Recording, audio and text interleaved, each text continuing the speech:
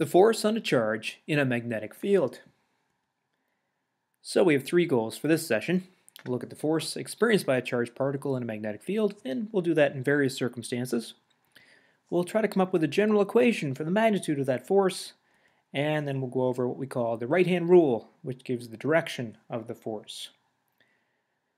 So, first, let us go back a little bit and remind ourselves about the force exerted on a charged particle in an electric field. That's given by F is QE. So we're really looking for the equivalent of the force exerted on a charge in a magnetic field. Is there such an equivalent? If so, what does it look like? So we'll do some observations.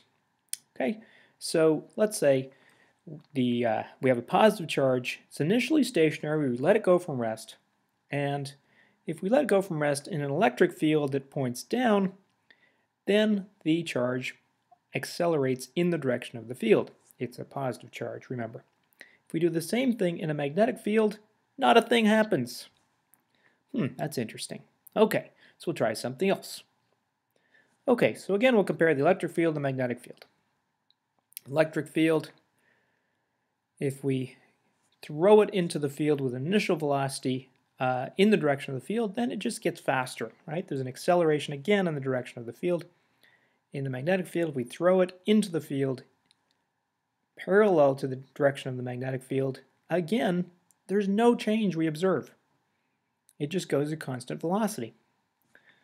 So our conclusion so far is that magnetic fields exert no force on stationary charges, and magnetic fields exert no force on charges that have velocities directed parallel to the field. That's very different from what we observed when we put a charged particle in an electric field. Okay, so we'll keep going. Now, again, this is all about electric fields. Okay, so this is review. We've got three objects, and we'll just chuck them into an electric field. The electric field is directed down.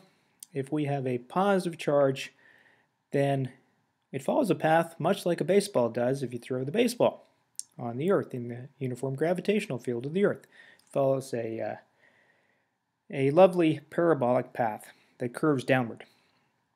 A neutral particle is undeflected, and a negative charge follows a lovely parabolic path that curves upward. Again, this is for an electric field. Okay, so now we're going to do the same thing for a magnetic field, but note that the magnetic field is out of the screen, it points toward you. Okay, so when we do this with a positive charge, we get this. Looks a little bit like a parabola at the beginning, but what you notice is, in fact, it's uniform circular motion. The thing goes at constant speed around a circle. The neutral object, again, does nothing. It's unaffected by the field. And just like with an electric field, the negative charge does the opposite of what the positive charge does. But again, this is very different from what we saw with the electric field. In the case of a charged particle in a magnetic field, if you throw it in the right direction at least, you get a uniform circular motion. Okay. So, magnetic fields exert no force on neutral particles. We'll just summarize some things we've observed so far. The force exerted on a positive charge is opposite to that exerted on a negative charge. All those are things that are true for electric fields too.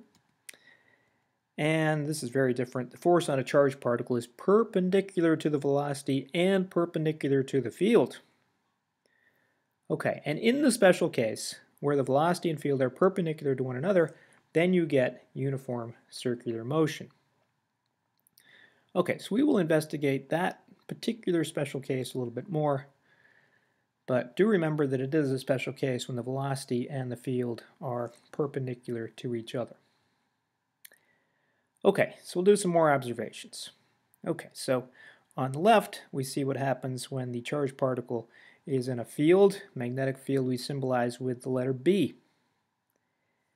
And so here we have a field B, and we get that. And if the field is doubled to 2B, well, what we observe is that the radius of the path is reduced by a factor of 2. It's half the radius when we double the field. Okay. So what we observe here is that really the force is proportional to the magnetic field. So doubling the magnetic field doubles the force. So we can say the force is proportional to the magnetic field, and that was very similar to what we got for electric fields. The force an electric field exerts on a charged particle is also proportional to the field, in that case, the electric field. Remember, F is QE. Okay, more observations.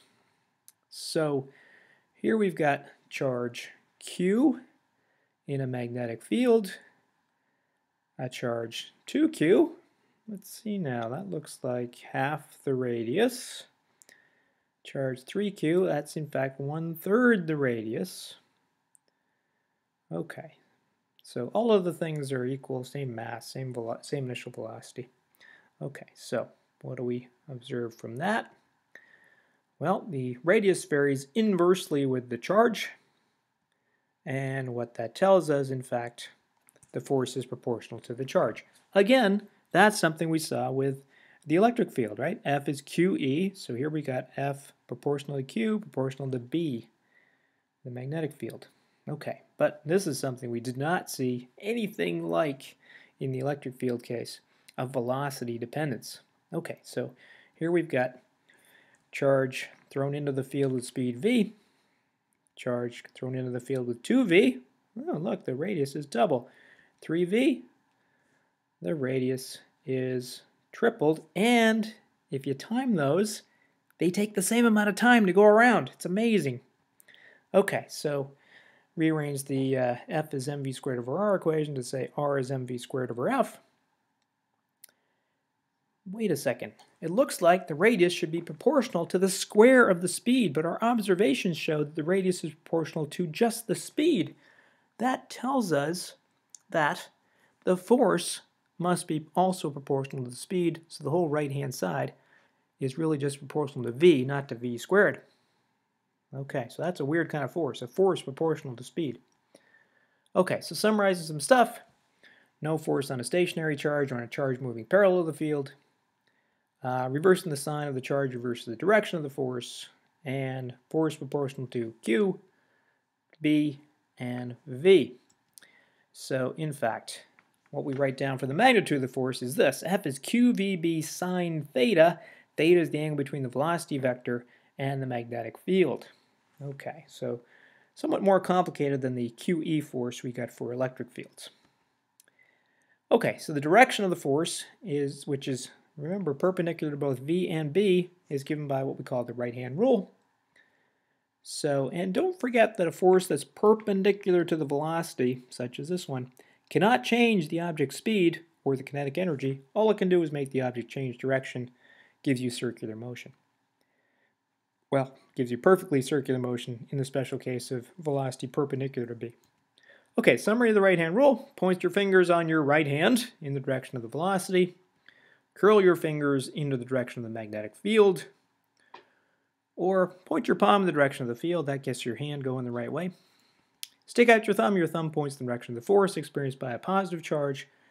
And if you happen to have a negative charge, then your right hand lies to you and just take the opposite direction.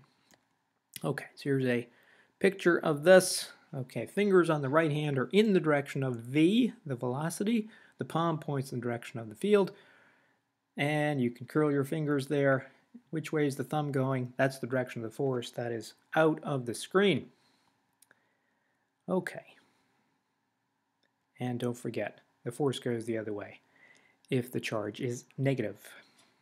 Okay, and that is it for our summary of the force a charged particle feels when it's in a magnetic field.